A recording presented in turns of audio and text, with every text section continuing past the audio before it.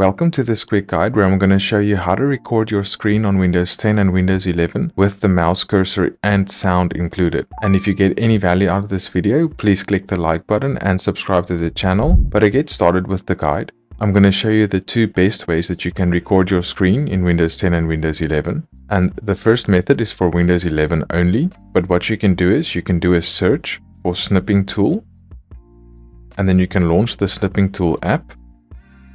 Once you have the snipping tool launched, you need to make sure that the video camera is selected and not the camera. This will take a screenshot and this will record your screen with the cursor. Now, if you want sound included, you need to go to these three dots and then click on settings. And you need to scroll down on this list to the screen recording section. And here you need to have a look at these two settings. The first one will include your microphone input by default when your screen recording starts. And the second one will include your system audio by default when a screen recording starts. So you need to make sure that these two options are selected according to your preferences. And then once you're ready to start the recording, you can go back and then you can click on new. And then you need to select the part of the screen that you want to record. I'm just going to select the whole screen by clicking in the corner and then dragging so I can select my whole screen. And then I'm going to click on start. And this is going to start the recording. And you'll see this countdown. Now whatever I do next will be recorded in a video format. So I'll just go to my documents, pictures, music, all of that, just as an example. And up here you can see I've recorded for almost 15 seconds. And you can also toggle your sound up here, the same sound settings that we got in the settings. But once you're done, you can click on stop to stop the recording. And now this recording won't be saved yet. So what you can do to save it is by clicking on this icon to save it, and you'll be prompted to give it a file name and a location where you want to save it. I'm going to choose the desktop, and I'll just leave the normal recording file name selected there, and the file type will be MP4, and that's the only format that you can select here. Then you can click on save, and you can exit out of the snipping tool, and when you go to your file save location, you should see the recording there. And if you go ahead and play this back, you'll see that your cursor will be recorded with your screen recording. Now, the second way that you can use to record your screen is by downloading a free software called OBS, and you can get it from this webpage. And once you're here, you can just click on Windows, so you can download it for Windows. And that's going to start the download automatically.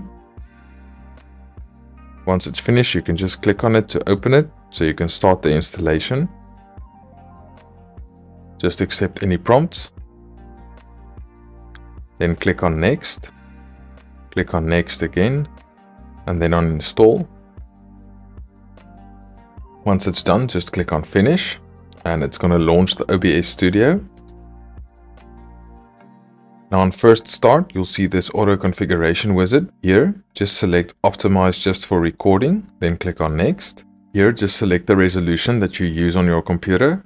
I'm recording this on a laptop, so I'll select the highest resolution available on my laptop. And then for FPS, I like to set this to 60. Then you can click on next. Now right here, I can see that my output resolution will be scaled down. So we're going to fix that in a moment. Just click on apply settings. Then click on settings. And here you need to click on video. And then you need to choose this output scaled resolution to the same resolution that you have as the base canvas resolution. So to do that, just select that and delete that, and then type the exact same resolution that you have at the top there. Then just click on apply and OK. Now next, here in sources, you need to click on this plus icon, and then you need to add a display capture. So click on that, then click on OK. And then here you need to choose the display that you want to capture. I only have one monitor, but if you have multiple monitors, you'll see them listed here. So just select the one that you want to capture. And then here you'll have this option to capture your cursor, and you'll need to enable that to capture the cursor. Once you're done with that, you can just click on OK. Now next, you'll see here that your desktop audio will be recorded as well as your microphone. And by default, this will be recorded. If you don't want this to be recorded, you can simply just turn this volume all the way down. and your computer sound or microphone won't be recorded at all. Now once you're ready to start the recording, you can click on Start Recording, then you can minimize this, and you can go ahead and record whatever you want to record on your screen.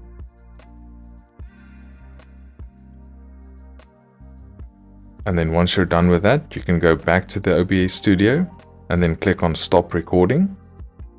And then you'll see the recording has been saved to your videos folder, which is the default location. So if we go ahead and we navigate to the videos folder and then play this clip, you can see that we've recorded our screen with the mouse cursor, and if you selected the audio would have also been recorded. So I hope this guide's been useful. Please like the video, and I'll see you in the next one.